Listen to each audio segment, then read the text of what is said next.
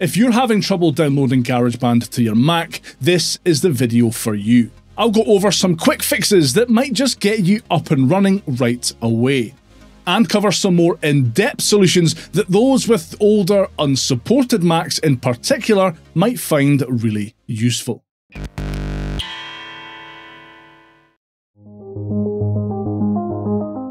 The latest version of GarageBand, meaning the only version available for download from the Mac App Store, is at the time of making this video only available to users who are running macOS 13.5 and above.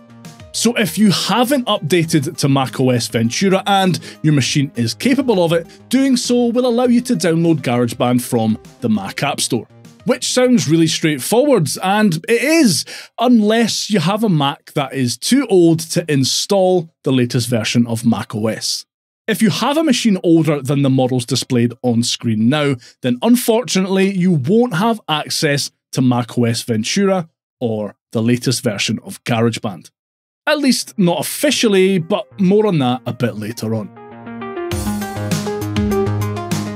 If you don't have GarageBand installed and can't download it via the Mac App Store, either because you don't want to update to macOS Ventura or your Mac is too old to update, but you have had it downloaded and installed at some point using the iCloud account you're signed into your Mac with, open the Mac App Store, click on your face or whatever avatar you've chosen. It's in the bottom left of the window for me. It may be somewhere else for you if you're running an older version of macOS.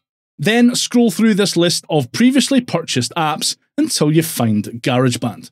Click to download it, and the last available version that is compatible with your machine will be installed on your Mac. Easy peasy. If you have an older macOS Ventura incompatible Mac and don't have any purchase history linked to your iCloud account, you're probably wondering how you can download an older version of GarageBand that works with your machine, right? Like, there must be a page or link on Apple's website that will allow new Apple users with older Macs to download the newest version that their machine can handle, right?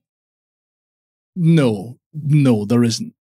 It is 2024 and I have no idea why Apple are still effectively blocking new users with older Macs from downloading older versions of GarageBand from the Mac App Store. Especially as on iOS, when you go to GarageBand's iOS App Store listing on an older device and hit download, you're told that the newest version isn't supported, but asked if you'd like to download the latest version that your iOS device supports. Not so on Mac. It's bizarre, honestly. So that's your definitive official answer.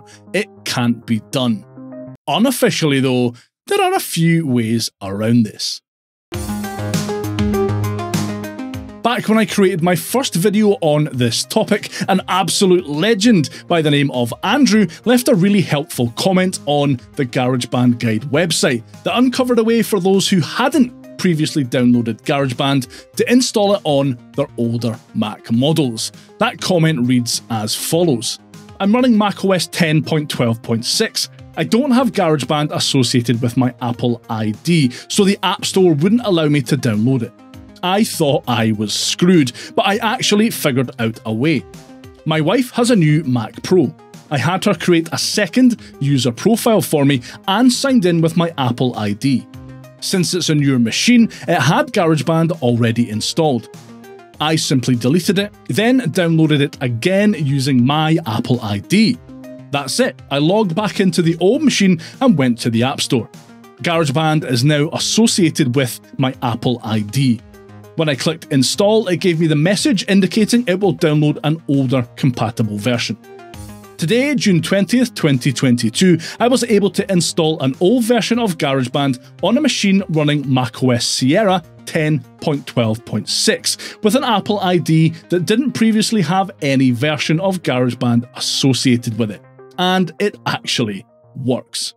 This is an absolutely brilliant workaround and works like a charm today. If you only have access to an older Mac, but know someone who has previously downloaded GarageBand and has it linked to their Apple ID, and who'll trust you enough to share it with you. You can sign into your machine with their Apple ID, head to the App Store and download GarageBand that way. Here's a step-by-step on how that method works. This is my early 2015 MacBook Pro. At 9 years old, it isn't compatible with macOS Ventura. I've set up a brand new user on the machine, Mr. I Want GarageBand. If I head to the Mac App Store, you'll see that when I tried to download GarageBand, I'm met with this message. What I want to do next then is sign into the Mac App Store using an iCloud account that has already downloaded GarageBand. In this case, my own iCloud account. Note that the person whose iCloud account you're signing in with will get a security notification, and if they have two-factor authentication set up, you'll be asked to enter a code that will appear on one of their Apple devices. Once you've signed in, head back to GarageBand's Mac App Store page, and you should see this cloud download icon instead of the generic Get button. When you click to download, this message will pop up, letting you know that while the latest version of GarageBand isn't available, the last version compatible with your machine and operating system is. Hit download and you'll be off to the races.